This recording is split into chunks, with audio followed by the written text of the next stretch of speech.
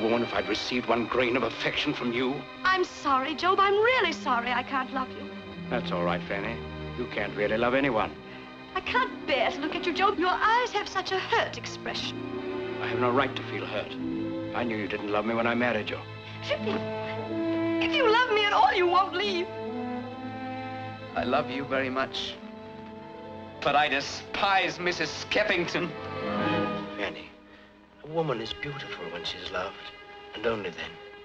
A woman is beautiful if she has 8 hours sleep and goes to the beauty parlor every day.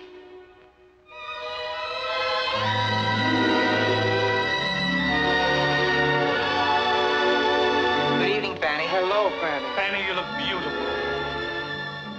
You didn't marry the boss's daughter. But I married the woman everybody else wanted to. That makes up for it. I was the one who swindled you. Why did you have to put her in jail? Mac, I've always wanted to ask you something.